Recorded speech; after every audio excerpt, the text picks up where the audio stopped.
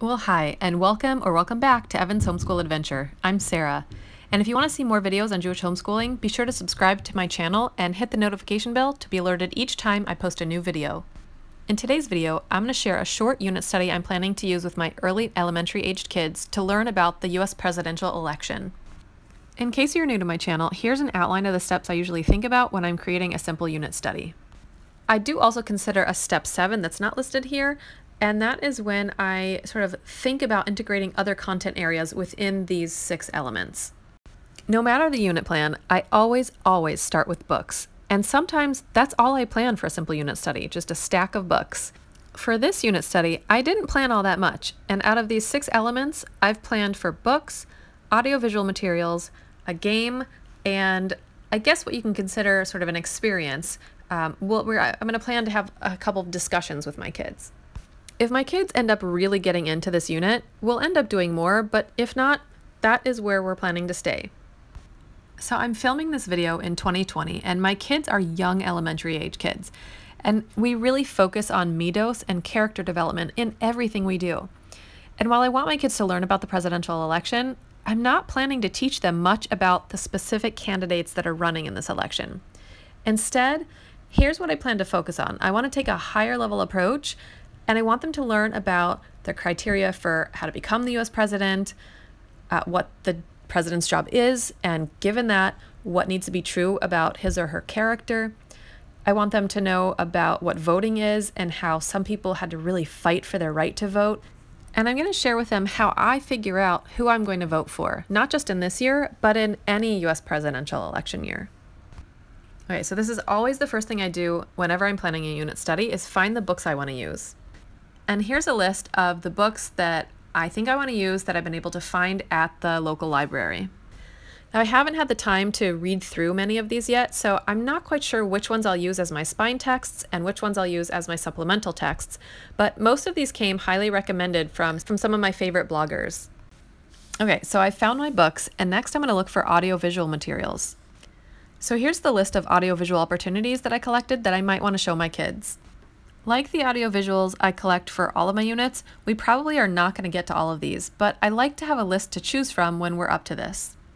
And there are so many cool things to talk about in this unit, from the Declaration of Independence and how we became a country, to some of our past presidents, to what the Electoral College is and how that even works. There are so many cool opportunities here. Okay, this is our lone games/play opportunity for this unit plan. This is a board game called Election Night, and it's for kids 8 and up. It's a 2-player or 2-team game, and there aren't really any politics involved. It's a strategy game where you're trying to get the 270 electoral votes you need in order to become the next president of the United States. And along the way, your kid will learn about the US elections process, United States geography, and civics, all while doing math. There are 2 versions of the game. On one side of the board is the addition version, and that's for younger players, and on the flip side of that is the multiplication version for older kids. The addition side takes probably about half an hour to play, and the multiplication side takes about an hour. So to play, you have a set of dice that you roll, and you choose sums or products based on what side of the game you're playing that are assigned to pre-numbered state groups.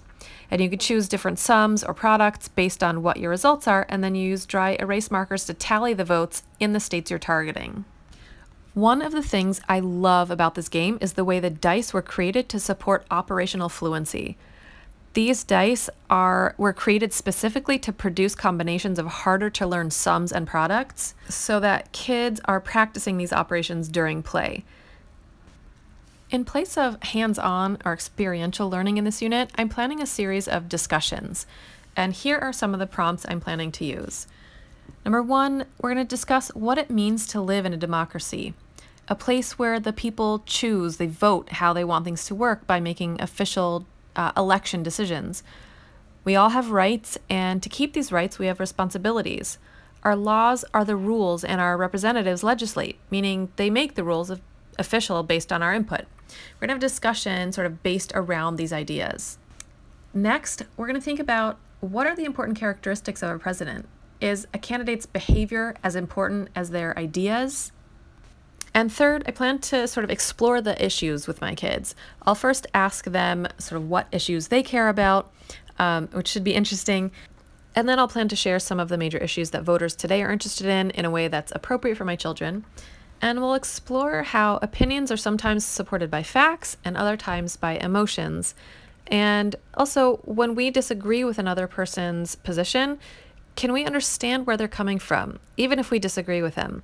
Can we really get into their shoes to find a shred of shared interest? And can we understand that doing that is not a negation of our position, but an expansion of ourselves to really understand that of another? Okay, so I anticipate there'll be many ways I'll be able to integrate Torah Hashkafa into our various discussions, and I plan to capitalize on them when they arise.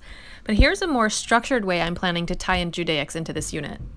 There's a special blessing we say when we see kings, presidents, and other world leaders.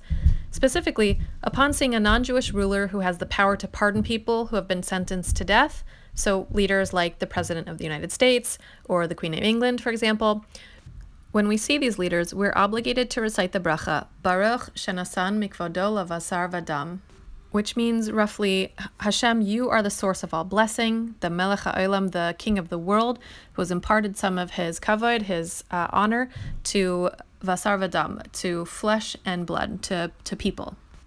And the Torah requires of the Jewish people that we relate any impressive events or experiences to the fact that God is the source of all that's impressive. And by making this bracha, this blessing, we're acknowledging the true source of the leader's power. We're required to recite the blessing upon seeing a leader, even if he or she is known to be an evil tyrant. The blessing is not meant as a symbol of honor or respect towards that leader. Rather, when we see a world leader, and specifically the way he or she is usually honored and respected, we'll be able to better appreciate the honor that will be given to the Melech HaMashiach, which is in part the purpose of this blessing. So I plan to share all this with my kids and have a discussion. They'll also read the blessing in Hebrew, and note this is without Shem u'Malchus. Then they'll copy the blessing from block to script in Hebrew, thereby tying in both Kriya and so reading in Hebrew and Kasiva, writing in Hebrew. And there you have it. For my early elementary aged kids, this is all I've planned for this unit. But as always when we're learning, if my kids become particularly interested in some aspect of this topic, we'll make room to go down those rabbit holes. Well, thank you so much for watching. Let's keep the conversation going. In the comments section, I'd love to see how you're planning to teach your young kids about the election and how you plan to incorporate Judaics into it. And if you found value in this video, please consider subscribing and hitting the notification bell so you're sure to catch my future videos.